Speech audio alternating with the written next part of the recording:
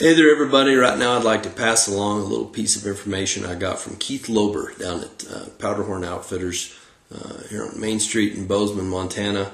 Knowledgeable staff, good selection of flies and fly gear, great place to stop in if you're coming through Bozeman on a trip or if you live here. I was talking to Keith one day about nymphing. I hadn't done much nymphing and wanted to learn more about it, was talking to him about it. And he passed along this little bit. What you'll do first of all is tie a clinch knot to the bend of your top nymph. That's pretty common knowledge for most people who are nymph fishermen. But then he recommended tying your second nymph on with a loop knot, either the non-slip end knot or the perfection loop. I prefer the perfection loop, and look for my next post on how to tie a perfection loop with a nymph.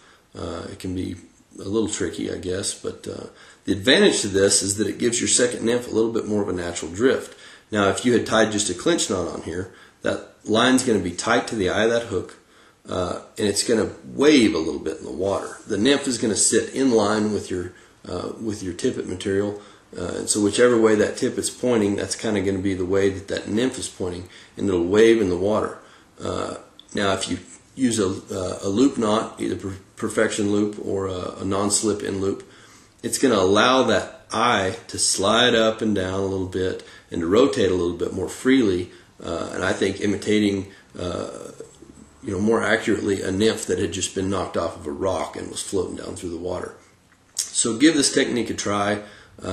It's not as fast as tying on a clinch knot, but you can get pretty efficient at it.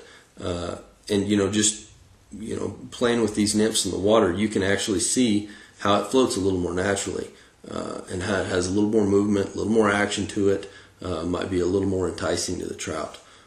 So give that a try next time you're nymphing, and comment on this blog and let me know what you think. Thanks.